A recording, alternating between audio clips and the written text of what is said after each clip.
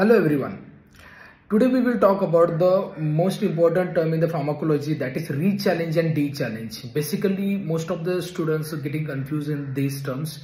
So how you can learn? So Rechallenge means reintroduction of the medicines and Dechallenge means when the drug is withdrawn from the market. So let's consider any adverse event is happening with any medicines. So because of that adverse event, company withdraw the medicines for the further investigation. So once the medicine is withdrawn, then we have to get the further study, and that study is called a Dechallenge. So for example, if the medicine is withdrawn from the patient's body and the adverse event immediately stop, then it is positive Dechallenge. But adverse event happen even after the withdrawal of the medicine, that is negative Dechallenge. So in case of positive, there is causal relationship. Same in the Rechallenge. Once the medicine is there in the patient body and still adverse event is there, that is positive Rechallenge. And if adverse event not happening, that is negative Rechallenge. Thank you.